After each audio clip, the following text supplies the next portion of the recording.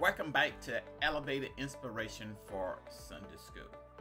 Now, this month, the lesson focus is who understands faith.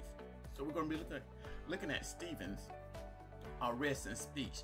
This lesson actually is going to be in two parts. We're still going to be studying Stephen's next week. So we're still in our COGIC Legacy version. And this lesson is actually October the 9th. 2022. This is lesson 6. So let's see what's in store for us this week. As we go through this lesson, I want you to think about this question here. What are the characteristics we need to witness effectively concerning Jesus? Think about that, okay? We only have 3 outlines. They are quick outlines, a familiar lesson that you've studied in the past, so we're just going to hit some high points and go through it. The first outline is Introduction of Stephen's. So, we're looking at Acts, the 6th chapter, verses 8 through 10. And it starts out with this. And Stephen, full of faith and power, did great wonders and miracles among the people. So if we look at Acts 6 and 3, it tells us the qualification of the deacons. The deacons, they had to be full of the Spirit and wisdom. And we see that right here because Stephen is one of the deacons. The deacons was set aside to help the apostles in serving the widows. We have actually 2 groups of widows. We had the Jewish widows, and more like the widows that spoke Greek. The Armenian widows, the ones that had the Jewish, stayed in Jerusalem. And then here are widows that came to the city from other parts of the world, came to the promised land, and they spoke Greek. So they are all Jews now. I want to emphasize that. So in verse 9 it says, and there arose certain of the synagogue. So these here in this particular synagogue is of the Libertines. In some Bibles it says the Freedmen. Look at where they're from. They're from Cyrenians and Alexandrian. These are northern cities in Africa, North Africa. Cyrenian today is Libya, and Alexandria is Egypt. And of them of Sicily and of Asia. And that would be from the northern part. So you have individuals coming from the south to the promised land, individuals coming from the north. And they disputed with Stephen. Now notice what I said earlier. They are all Jewish believers. And they disputed with Stephen. But verse 10 tells us they were not able to resist the wisdom and the spirit by which he spake. So you see here is that even though they were knowledgeable, they didn't really worship in the temple. They worshiped in the Freedmen or the Libertine Synagogue because they did not speak Aramaic. They spoke Greek. The language of Greek at that day and time was more of the prevalent language. It's the language of the privileged. It was the common language. So, but they was knowledgeable of the scripture, but here it says they could not resist the wisdom of Stephen. Now, my takeaway from this is really simple. I thought about what Jesus said in Luke 21:15-19. I want to read this verse. It says, "For I will give you words and wisdom that none of your adversaries will be able to resist or contradict. You will be betrayed even by parents, brothers, sisters, relatives, and friends, that they will put some of you to death. And everyone will hate you because of me, but not a hair on your head will perish." And then notice 19, "Stand firm, and you will win life." I thought about Stephen because Stephen is allowing the scriptures to unfold through him. So my question that I want you to think about, and this is my Zoom question, it says Stephen was mighty in both miracles and words. Do you think you must have these abilities to witness to others about Jesus? What are the characteristics we need to witness effectively concerning Jesus? Hey, be ready to discuss that in our Zoom session. Okay, the next outline is opposition to Stephen. So we're going to look at verses 11 through 14. We're still in the 6th chapter. So verse 11 says, then they suborn men. Now that word suborn, it kind of gets you off track. But basically what all it's saying is that they were bribed. And we see that as the next scriptures unfold. It said, we have heard him speak blasphemous words against Moses and against God. Does that sound familiar? And they stirred up the people and the elders and the scribes and came upon him and caught him and brought him to the council. And then verse 13, they set up false witness. Does that sound familiar?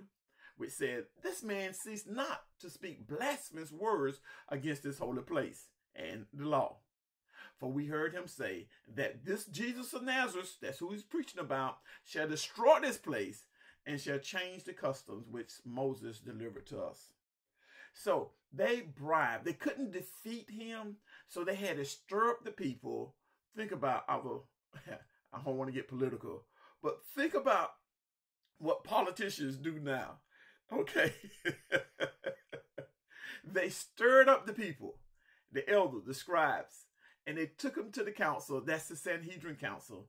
And what they did is make false accusations against Stephen, saying that he said blasphemous words against Moses, against the law, and against God.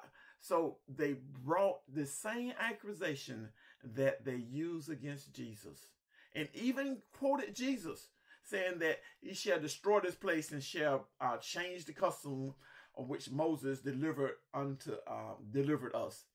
So Jesus, remember that scripture where he says, if you destroy my body within 3 days, I will raise it back. They just took it all out of context here. Okay. So what is my takeaway? The religious leaders accused Stephen and Jesus of destroying the Old Testament law. Jesus did not come to destroy the law, but he came to fulfill it. And they accused Stephen of speaking against the temple. The Jews held the temple as the throne of God. And if you spoke against it, you blaspheme against God. And of course, the law, that's the Moses. And they were in essence accusing him of speaking against God. So the last outline.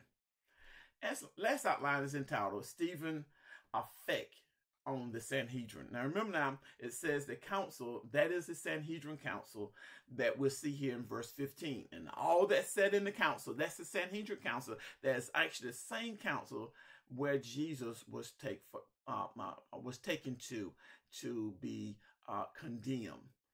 And it probably also was led by the high priest Caiaphas, who is probably still the high priest when Stephen comes in front of him.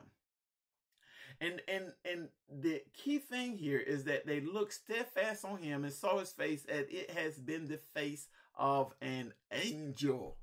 You know, I like that when you think about it. The face of an angel. You know, when you think about that right here, we don't know what an angel looked like. You know, but we can say that, you remember when Moses went up into the mountain? And it said he came back and his face glowed or it shined. I can see Stephen there looking at them with a smile, with peace, with calmness upon him. And then the 7th chapter, verse 1 says, then said the high priest, are these things so? And we end with the first part of verse 2. It says, this is Stephen, men, brethren, and father, hearken. In next week's lesson, we're going to go into more detail exactly what it is that Stephen is saying to them. I want to say he preached a sermon, and it definitely was led by the Holy Spirit. Okay. All right, so that concludes our lesson. Let's look at the lesson learned. What did I really get out of this lesson? You know, and this is what I wrote. I said, this lesson reminds me of a bigger picture from a heavenly perspective.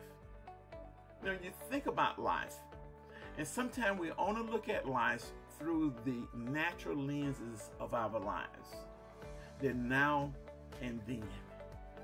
But can we actually look at life different?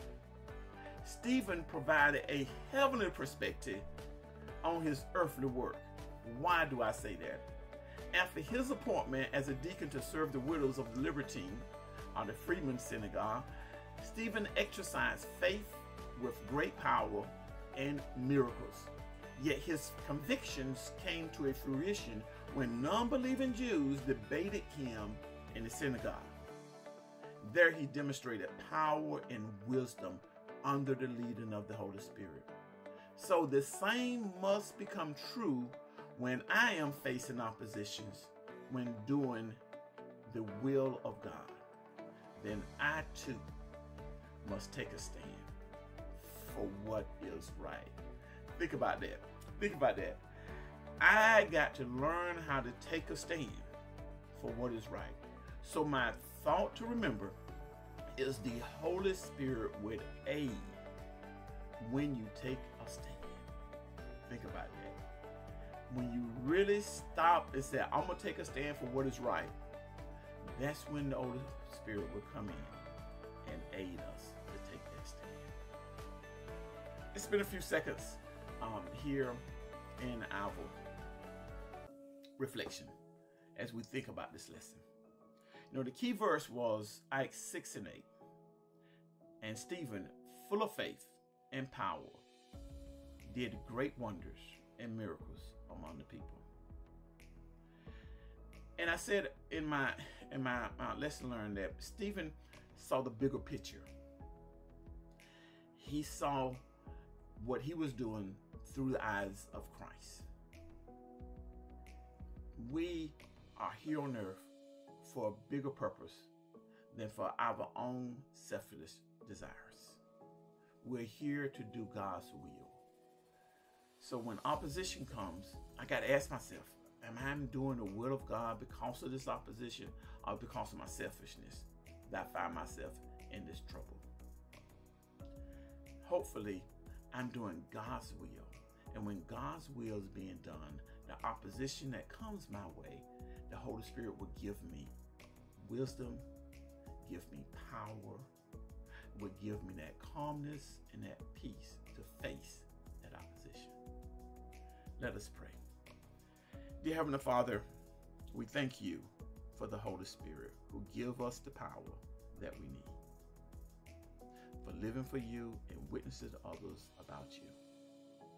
Allow your will in heaven to become practical here on earth. In Jesus' name we pray. Amen.